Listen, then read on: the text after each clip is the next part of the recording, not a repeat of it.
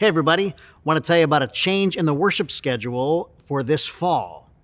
For the last 18 months, our congregation has been worshiping all together here in the Ward Church Sanctuary at 9:30 and 11 o'clock a.m., two identical services. But starting this fall, September 12, there will be a shift in time 30 minutes earlier. Services will be 9 and 10:30 a.m., not 9:30 and 11, 9 and 10:30 a.m. The second shift, more significant, is that the first service will be traditional in music and style, and the second service will be contemporary in music and style. Why the change? Most of you watching this video, not all of you, but most of you will remember that pre-pandemic, Ward Church had 5 Sunday morning worship services in 3 time slots, 8, 9:30, and 11. 8, 9:30, and 11. Some of the services were traditional, some were contemporary, some were simultaneous, meaning they happened at the same time in different rooms. So we've always been a church that's had lots of different options for lots of different people. We are a very diverse congregation. However, we have determined that the complex pre-pandemic schedule is no longer sustainable and no longer necessary with where we're at today.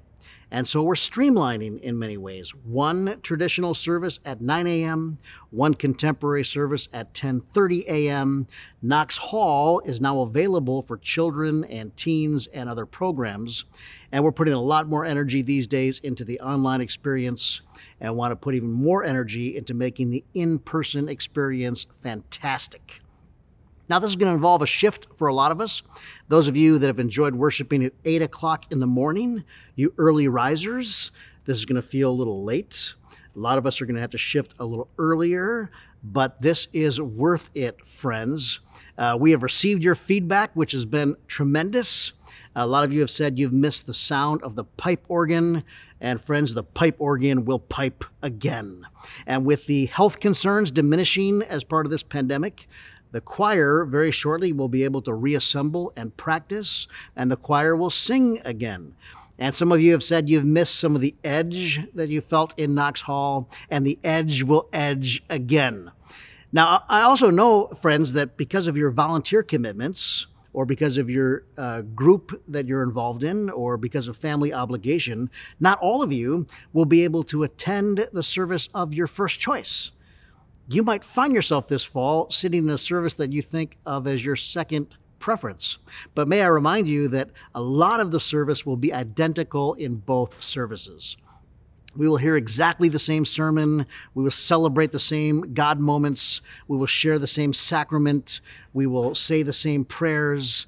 Yes, one service will lean traditional and one will lean contemporary, but both services will sing songs old and new, though the instrumentation may vary. I think a lot of you will find yourself equally well served in either service.